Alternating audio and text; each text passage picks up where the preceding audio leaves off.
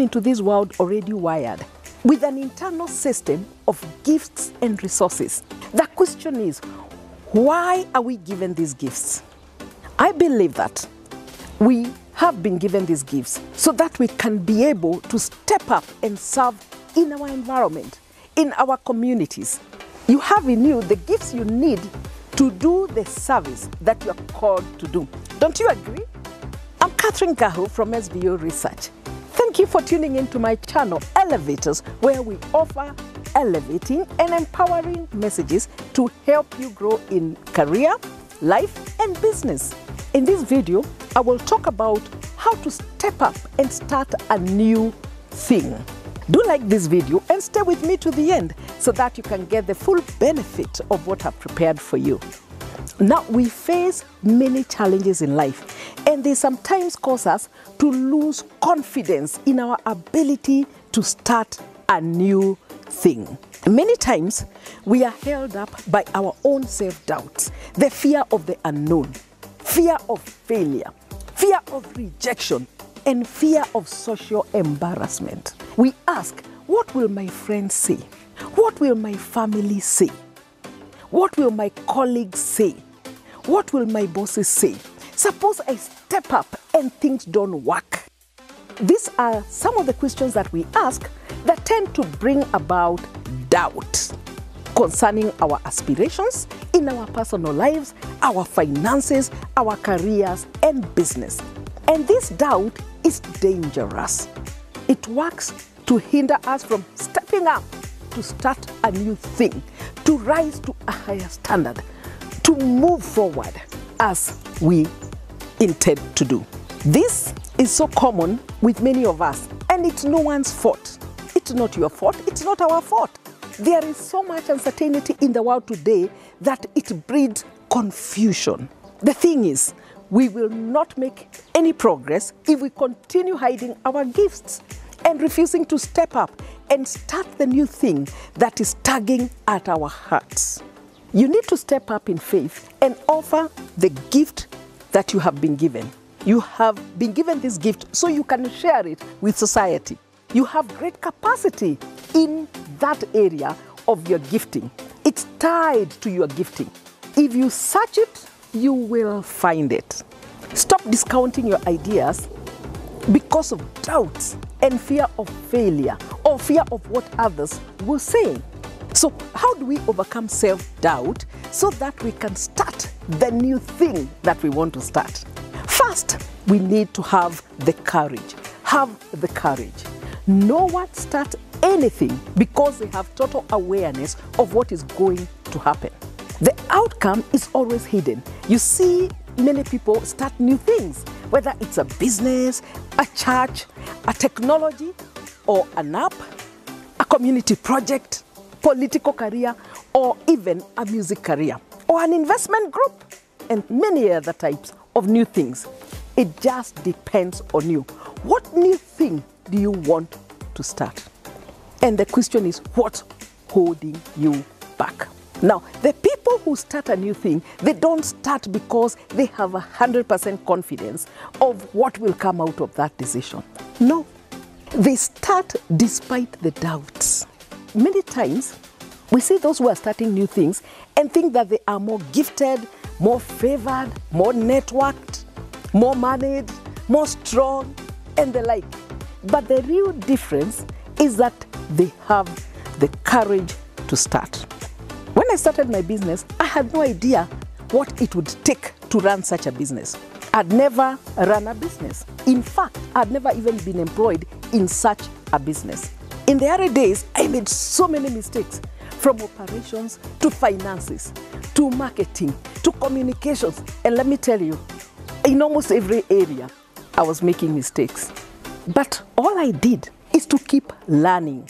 As I moved on, I kept learning. And to tell you the truth, to this day, I am still learning. And I can assure you that many celebrated and successful business people or politicians, church leaders, and musicians are still learning and great success. The second thing that I would suggest is to recognize doubt as an enemy. We can learn from the wise regarding this matter of self-doubt. William Shakespeare talked about this issue of self-doubt many years ago, saying that our doubts are traitors and make us lose the good we often might win by fearing to attempt. That is, doubts are an enemy of your agenda to start a new thing. And so you must find a way to overcome the doubt. We must work to erase the doubts from our minds and work to replace them with confidence, with faith and hope. The third is to focus on your strengths and not your weaknesses. My personal approach to overcoming doubt is to focus on my strengths instead of my weaknesses. I work to search consciously in my mind, and I list my strengths and giftings, what I consider to be my gifts that are relating to the new thing that I want to start. That new thing could be anything. It could be a new way of doing something that you are already doing. It could be a new way of budgeting. It could be a new way of doing affirmations. It could be a new way of praying. So I identify my strengths that are related to that thing. Sometimes I will even ask my trusted circle which strengths they see in me that could help me in a certain pursuit, because sometimes you cannot always see clearly. Then I meditate on my strengths, thereby enhancing my focus on them. I do this because I believe that what you think about most of the time will expand in your mind and be magnified in your life. When you direct your focus on your strengths, they actually appear to grow and expand in your eyes. And that's all that matters. This serves to give you the confidence you need in order to step up in faith. And that works for me. The fourth is to change your opinion about yourself. Because as Hanok McCarthy put it, it's not who you are that holds you back. It's who you think you are. Who do you think you are? So sometimes I even ask myself, when I'm in doubt or have issues and challenges, I say, wake up, Catherine, who do you think you are? Who do you think you are? And by thinking who I think I am, I start to change my response to a situation. So you need to believe. You need to believe in good things about yourself for you to have the confidence to step up to a higher standard and overcome the nagging doubt. For you to believe and be able to use the gift that has been put in you, that was installed in you, just the way your phone came with software installed in it so it could function. As Glenn Beck put it, sometimes the hardest part of the journey is believing that you're worth the trip. If you don't believe that you're worthy of your aspiration, worthy of the new thing that you want to start, you will tend to sabotage yourself subconsciously, unknowingly. Of course, sometimes you may struggle with believing in yourself because no one else seems to. But in such a case, you need to consider that perhaps you have shared your idea of the new thing that you want to start with people of a limited mindset. People who think small when you are trying to think big and planning to step up. Maybe they even are intimidated by your broad perspective and the courage you demonstrate by dreaming so big. Think again. Find a mentor who can identify with what you are talking about, what you want to start, that new thing that you want to start. Preferably one who has done it before, or one who has seen it done, who understands that new thing that you're talking about. To quote Rob Liano, once you embrace your value, talents, and strengths, it neutralizes when others think less of you.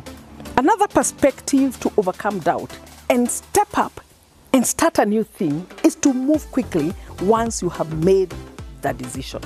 Speed has its own value. Before you start doubting yourself, once you've made the decision, move with speed. and you will find that you make greater progress that way. Now, to sum it up, for you to be able to step up and start a new thing, you need to overcome the doubts that nag at you. Thank you. Do like this video and share it with someone who you think might benefit from it. All the best as you work to step up and start the new thing. We all need to elevate our mindsets at this time.